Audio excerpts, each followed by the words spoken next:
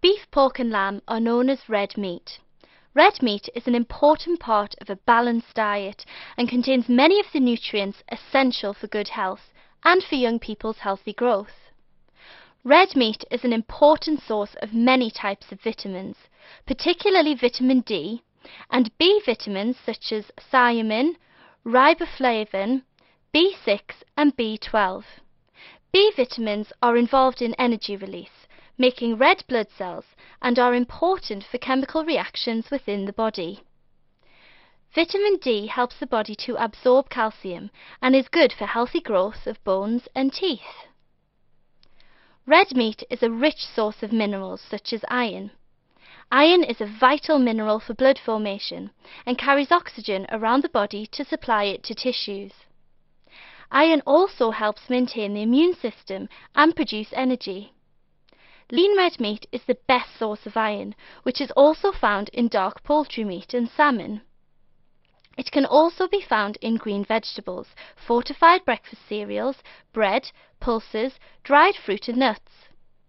If iron levels are low, the amount of hemoglobin in our red blood cells is reduced, as well as the number of red blood cells. Iron deficiency is called anemia and is one of the most commonly occurring nutrient deficiencies in the UK. It can affect many functions of the body. Children and teenagers, especially girls, are in the groups most at risk from having iron deficiency, which can make them feel very lethargic and less attentive at school. Red meat is also a good source of zinc, which is important for a healthy immune system and children's growth. The body gets its supply of zinc from food. Beef and lamb are the best sources of zinc. Fat, along with protein and carbohydrates, supply calories to the body. Some fat is needed for the proper functioning of the body, and it provides essential fatty acids, which are not made by the body and must be taken from food. The fat content of lean red meat has been reduced greatly over the last 30 years. Lean pork now has 4% fat content, lean beef 5%, and lean lamb has 8%.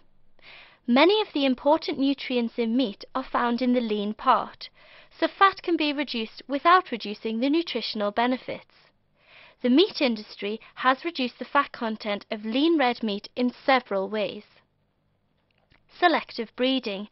Since the early 70s, animals who grow fastest and leanest have been selected as parents for the next generation of livestock, so breeding out fattier animals. This natural process of selective breeding has resulted in much leaner animals than in the past. Animal feed. In the same way that we adjust our diets to change our body weight, shape and size, so the meat industry has adjusted animals' lean to fat ratio, especially the amount of fatty acid, by changing the feed given to livestock animals. But modern butchery has been the most important way of reducing the fat content of lean meat. Each muscle is surrounded by some fat.